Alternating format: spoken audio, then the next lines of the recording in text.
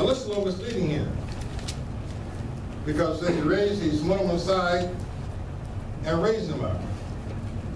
But you understand the stages. Peter's laying down. And you raise him up from a laying position to a sitting position. Like when you get up. Many people I know wake up and just jump up. Tristan is the master of that. Tristan wakes up in stages. I just watch him sometimes. He'll wake up and sit up right away, look around, and then goes like that. And it cracks me up, you know. We take naps together a lot. He's been my joy in these days. Then he'll look at me like with one eye. Raise his head up, make sure it's me, touch my face, then go back out again. He wakes up slowly. He's not going to wake up and start crawling and get active. He takes his time waking up. He raised Peter up to a sitting position. I talk about God make one step, he makes two. Here's the first step. He raised him up. But not all the way up. He wasn't standing. Just raised up from laying down. Saying, arise up quickly. Sometimes we're in chains. It can be a multitude of situations and things in our life that has us chained. The only way to get out the chain is when you're being raised up, is to get up. God many times will not stand you up to be delivered. He'll just raise you up. So now you're sitting up on your bed. But the ultimate act that the angel could have done and didn't do was cause Peter to stand up. Peter had to stand up on his own.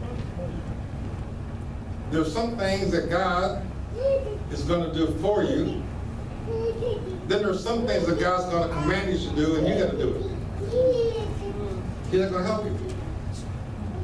He's not going to assist you. Why not? Because you can do it. But it's not until Peter stood up that the chains fell off. Had he been sitting up raised by the angel's work, the miracle could not happen. And there's a miracle for the chains to fall off. But the chains will not fall off unless Peter did something. He had to stand up, and he had to do it quickly. Sometimes there's a window of time that God operates in. It's your time. And sometimes you want to indulge yourself and delay things and so forth. Some things are going to be done quickly. When the angel says get up, he said he got up. And when he got up, surprise, surprise, a miracle takes place. Then God did something and took the chains off. And suddenly by the act of standing up, Peter was free. That's something? I'm talking to somebody. And the angel said unto him, gird thyself. The angel could have put his clothes on. You agree? He could have dressed Peter. But he told Peter to gird yourself. I'm not going to dress you. Because you have the ability to dress your own self. I'm here to deliver you. And I'm in the process of performing a miracle, but you got to dress yourself and get ready for it.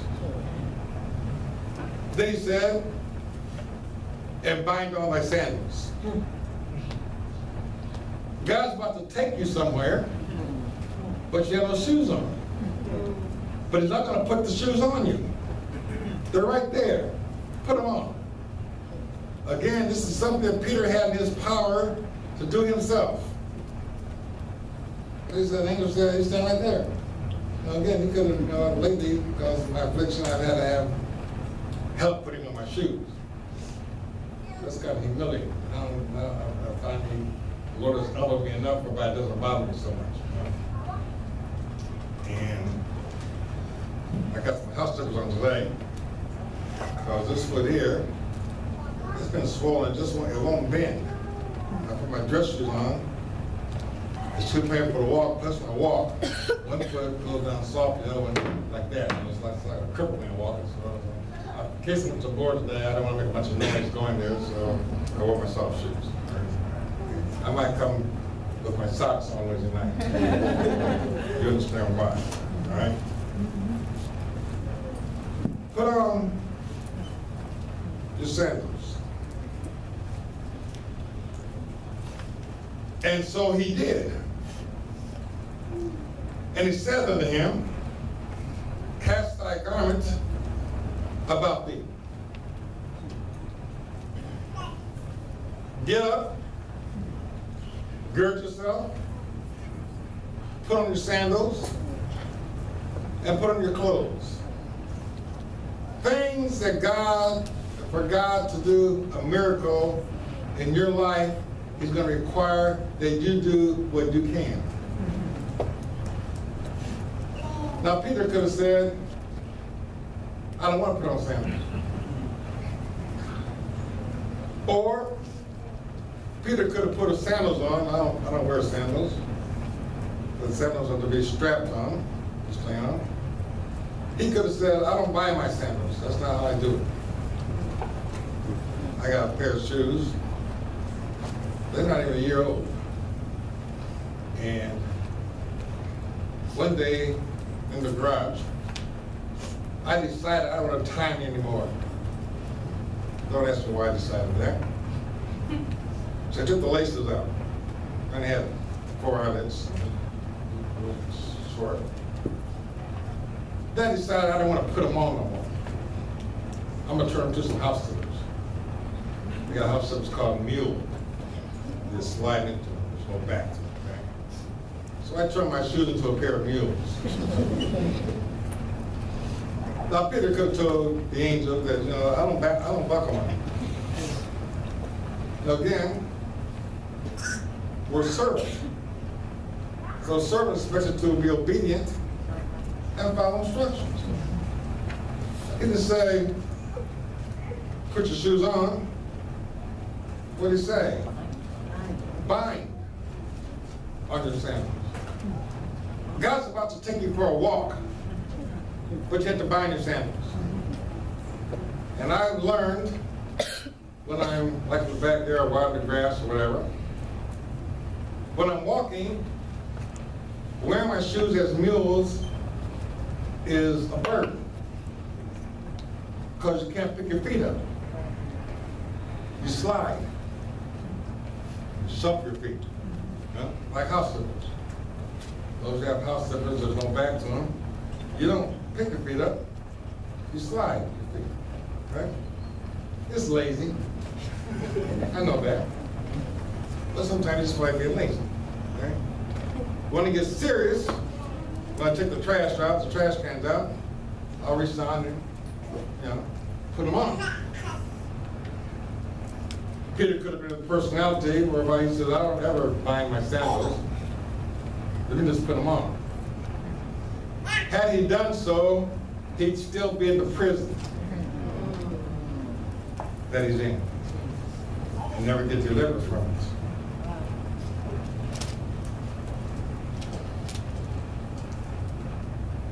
Cast thy garment about thee. Again, Peter could have said, look, I got on clothes. The garment here was talking about the outer garment. The cloak, as the Bible calls it. He could have told the angel, I don't need a cloak. I'm okay. I'm good to go. I don't feel cold. Well, the angel didn't ask him how he felt. He said, put a coat on. And sometimes we don't get results from God that God is trying to do in our lives because we're just not obedient. We just want to do what God said to do. The church was praying for Peter, but what the church didn't, I don't know if they recognize it or not, it was beneficial to the church as much as it was for Peter. Peter needed the church, and the church needed Peter. And Peter's deliverance was dependent upon the church, but by the same token, the deliverance of individuals in the church was dependent upon their prayer for Peter. You know what I'm saying? And it wouldn't be enough to say, I'm praying for Peter.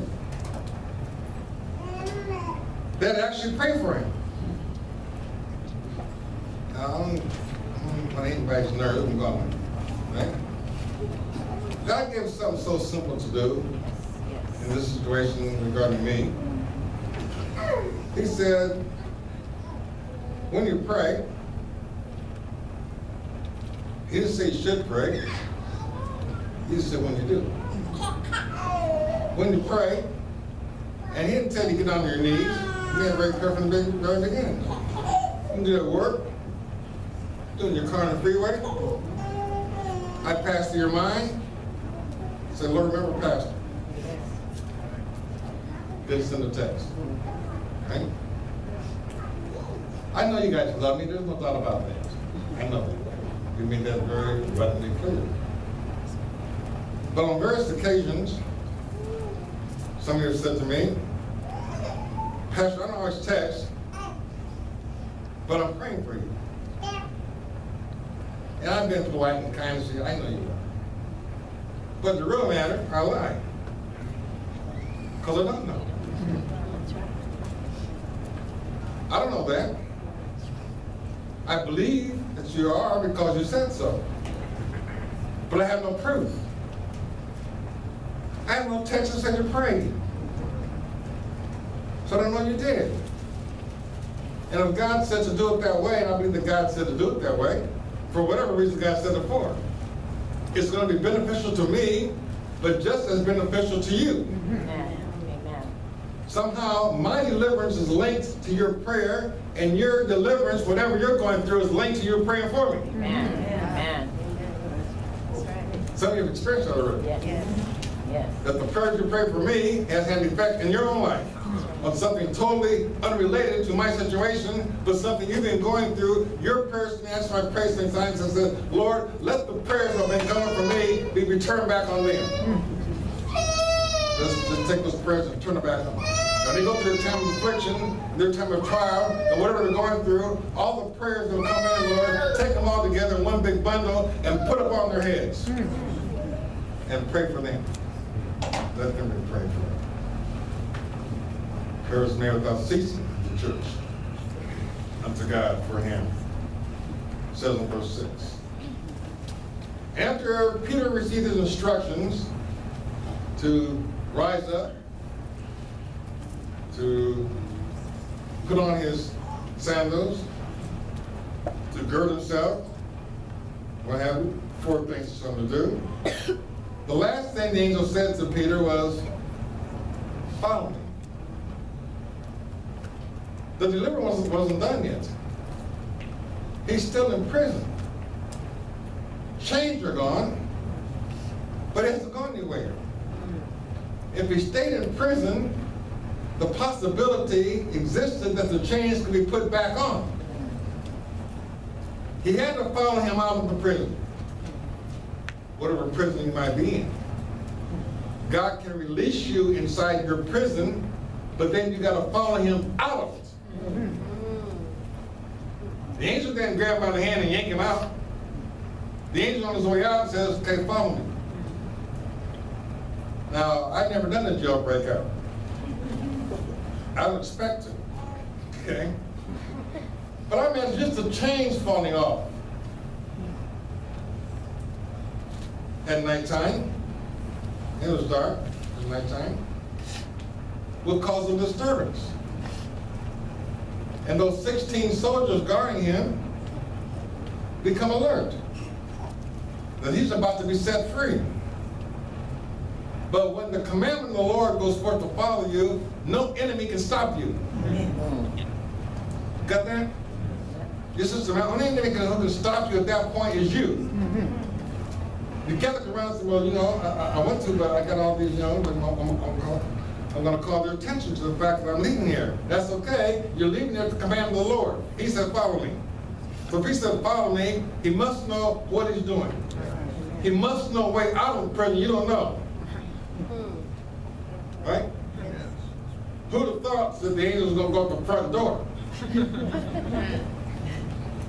I would expect this story for an angel to climb through a window.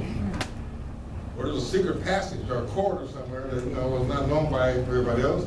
But, you know, we're told later on that the prison door was open. And he went out and followed him.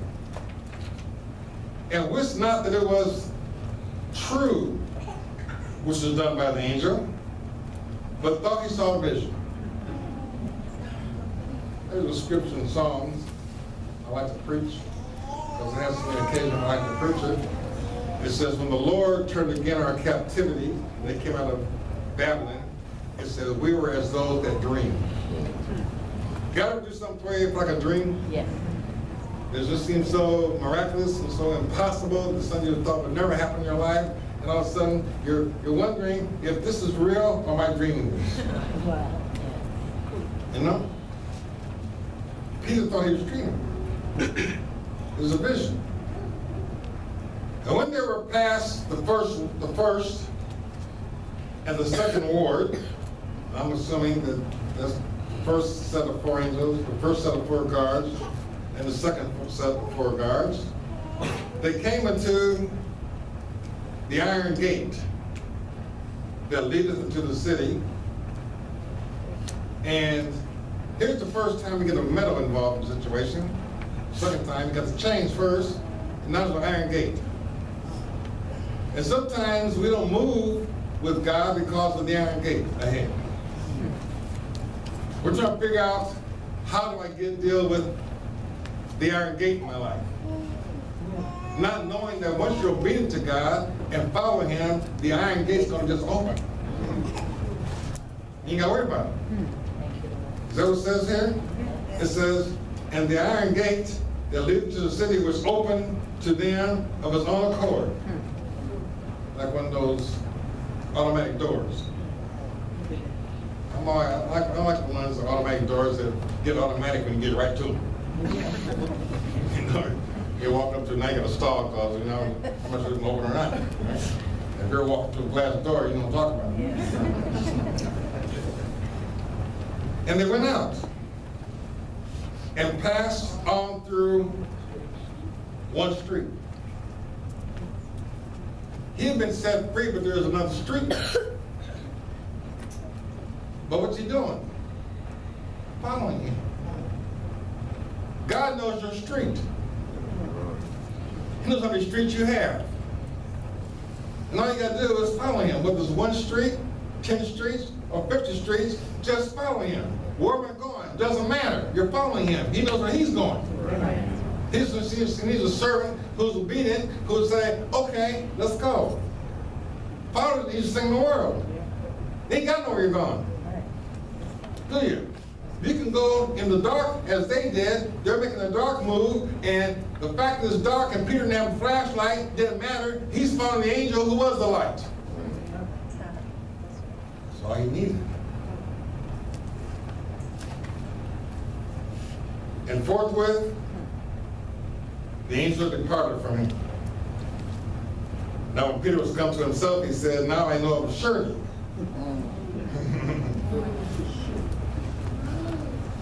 I'm looking for that testimony. Now I know of a surety that the Lord had sent his angel and to deliver me out of the hand of Herod and from all the expectation of the people of the Jews who want to see me dead.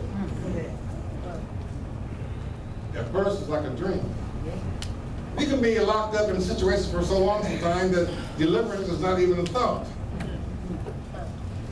Then it happens like a dream. Then later on, the Lord like gives you